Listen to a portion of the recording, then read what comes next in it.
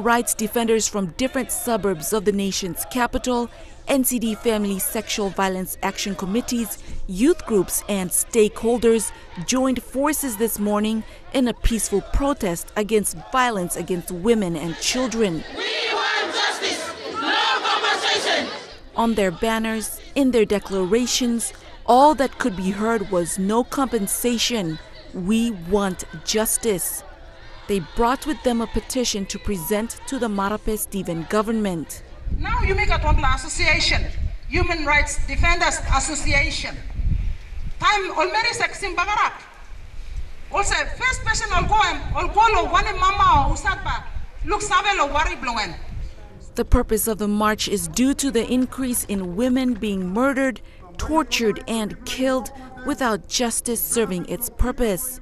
In the latest killings earlier this month, 23 women and children were brutally murdered in a payback killing in Hela province. Other gruesome deaths were of a mother and 2 children in Mount Hagen, and other killings involved women suspected of sorcery. Linda Tule, the president of Human Rights Defenders Association, said compensation is not the solution and perpetrators must be prosecuted. So if Papua New Guinea, it's during your time, you say GBV is really an issue.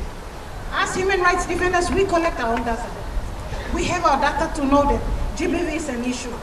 And if it's happening in Mosby, I'm sure it's happening in Papua New Guinea. Deputy Prime Minister David Stephen welcomed the protesters and received their petition. We want men and women to be equal in right. Yes. We want men and women to be partners in development.